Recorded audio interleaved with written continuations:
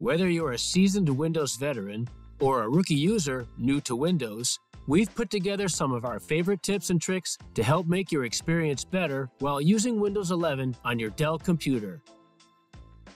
When you have too many windows open, it's a snap to arrange and organize how your windows are displayed on screen. To arrange them, select the window you want to snap into place and press either the Windows key and right arrow or the Windows key and the left arrow to snap the window to that side of the screen. You can also move the window up or down into a desired corner by using the Windows key and up arrow or the Windows key and down arrow. Use Windows key and Z to choose a snap layout to organize your apps on screen.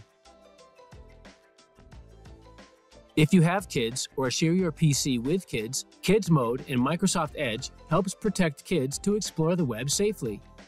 You can easily enable Kids Mode by opening Microsoft Edge, click on your profile icon, then on Other Profiles, and then select Browse in Kids Mode and follow the steps to allow them to browse the internet with only age-appropriate content.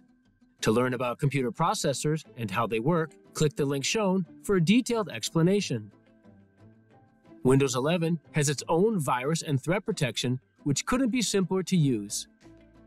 Go into Settings, select Privacy and Security, then click on Windows Security. Under Protection Areas, select Virus and Threat Protection, and in the next window, click the Quick Scan button to start the scan. The results will list any threats found. Watch our step-by-step tutorial to using Dell Support Assist onboard diagnostic tests by clicking the link shown.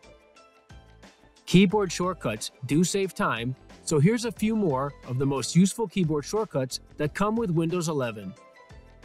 The Windows key and D minimizes everything on the screen onto the taskbar.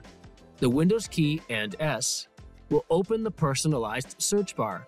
The Windows key and L locks the system. Use the Windows key plus Shift plus S to capture a full screen or snip just a part of it.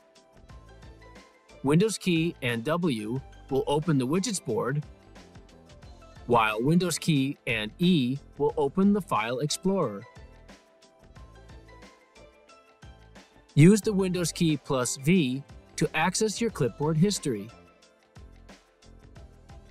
And switch between your open windows and virtual desktops by using the Windows key plus the Tab key.